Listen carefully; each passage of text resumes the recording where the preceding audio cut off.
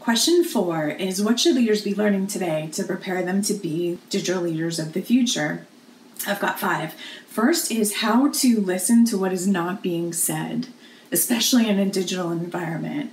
And that pairs with the second, which is how to create psychologically safe environments for your teams where everyone has a voice, people aren't afraid to discuss mistakes or lessons learned or constructively challenge each other without fear of being blamed or getting in trouble.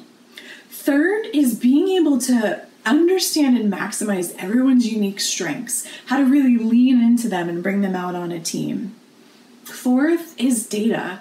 Understanding how to make data-informed decisions, and most importantly, how to not rotate on every piece of data that you see. And fifth is storytelling. There is no stronger way to connect with your employees and teams and help convey your vision. #Digital Workplace Day.